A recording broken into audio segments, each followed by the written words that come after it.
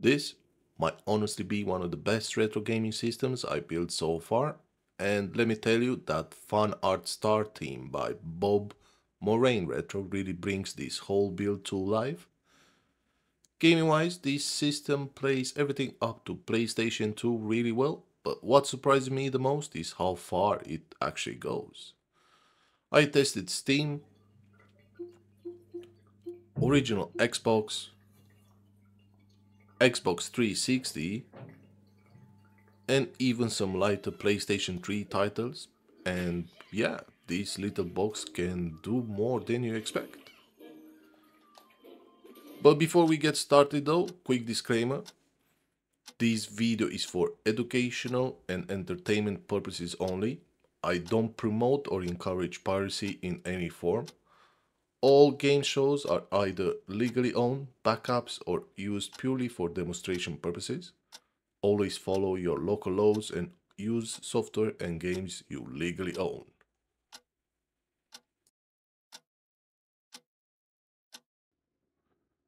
Hey, what's going on everybody? Badger the Eye back here again. And with gaming getting more expensive every single year, today we're taking a look at a super budget friendly Batocera build using a HP EliteDesk 705 G4 Mini. I managed to pick this one up on eBay for just under £90, and it came with 8 gigs of RAM and the power supply included. Now, knowing how important dual channel RAM is, especially for Ryzen systems, I went ahead and added another 8 gig Samsung stick, bringing us to 16 gigs total. And trust me, that makes a big difference for emulation. And if you're still here, make sure to drop a like and consider subscribing, it really helps the channel grow. For the initial setup, I definitely recommend having a keyboard and mouse handy, it just makes life easier at the start. On the software side, I'm running the latest version of Batocera, installed using Balena Etcher on a 500 gigs SSD. Plenty of space for the games I'll be testing today.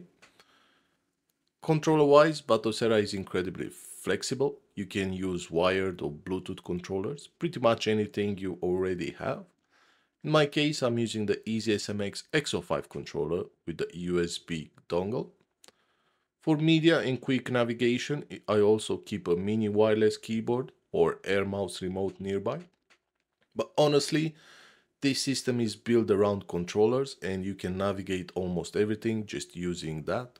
Works perfectly fine. Before we jump into gaming, I do want to mention that Kodi comes pre-installed in Batocera. Paired with a Jellyfin server and maybe a custom Kodi theme, this actually turns into a really solid media center as well. There are loads of Kodi modes and skins out there, you just need to find the one that fits your setup best.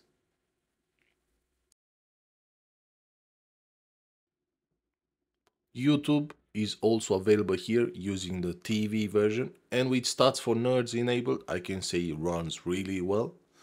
If you're someone who uses their gaming setup as a media box too, like I do, this is a really nice bonus.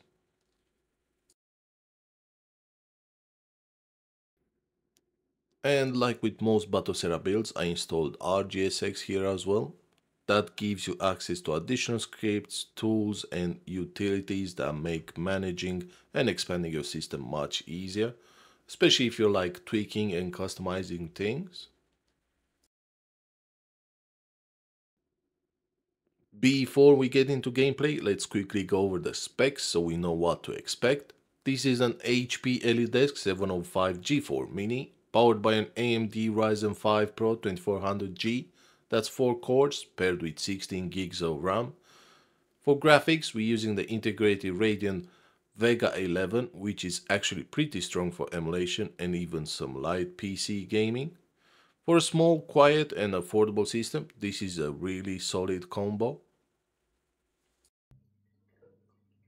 Steam has been getting a lot of attention lately, especially with all the talk around Steam machines. I installed Steam using the unofficial Batocera add-ons, and it boots straight into big picture mode. It might show that there is no Ethernet connection at first, but don't worry, networking works just fine. Here we're playing Blasphemous. a punishing 2D action platformer with strong Metroidvania and Soul-like elements. Performance here is excellent, smooth gameplay, no stutters, and feels right at home on this system.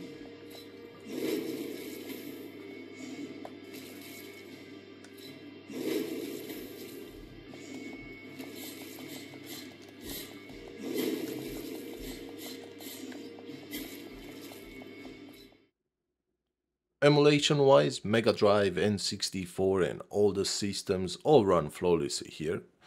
Moving up to GameCube, this is Capcom Millionaire Fighting. The games run smoothly, controls feels responsive, and performance is rock solid. Exactly what you want from a fighting game.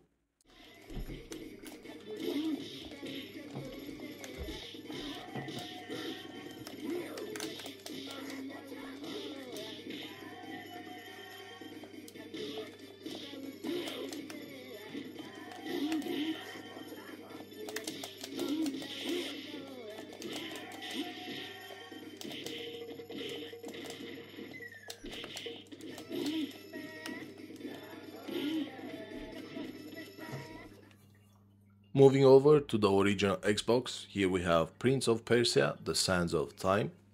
The game runs really well, animation are smooth, and overall performance is very playable on this hardware.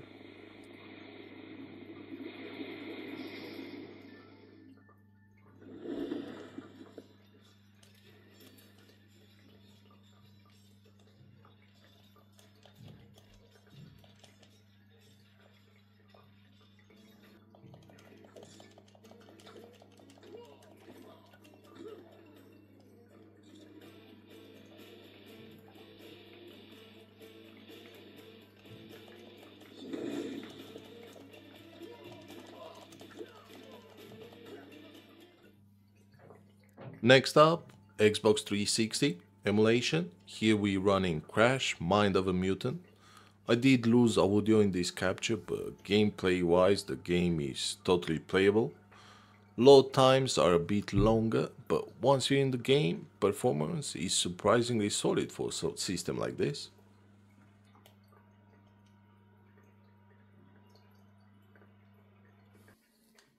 Starting with classics, PlayStation 1, here's Crash Bandicoot 2, Cortex Strikes Back.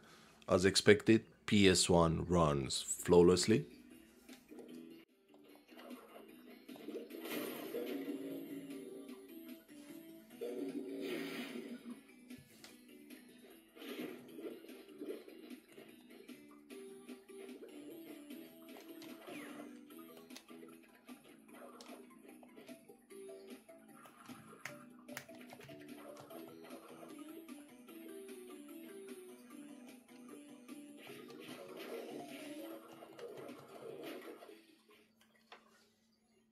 PESP also runs great. Here's Lego Batman, smooth gameplay and no issue at all.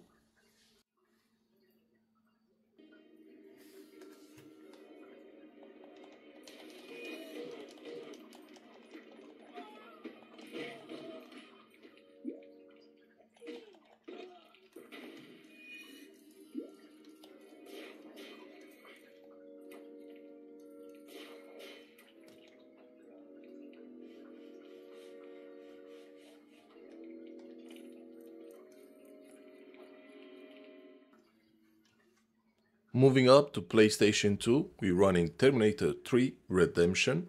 Performance is solid and very playable.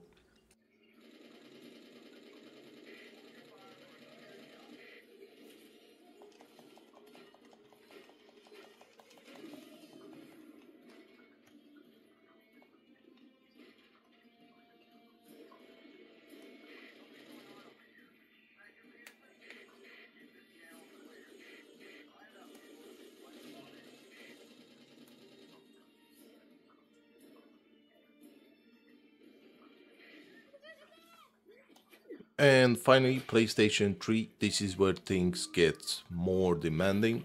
Here we're running Rayman Legends, which is a lighter PS3 title. The EliteDesk does handle it, but the system does get warm, likely due to a shader compilation. Still, the fact that this even runs is impressive.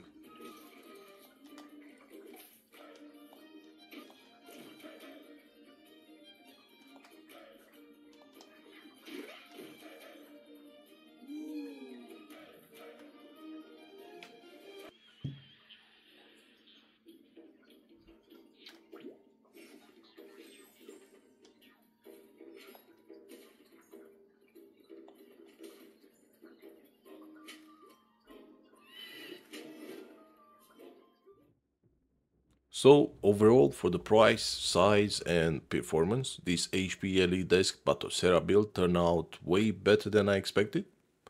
If you enjoyed this video, don't forget to drop a like, subscribe, and let me know in the comments what do you think about this build. And would this be a good Bazai build? As always, thanks for watching, and I'll see you in the next one.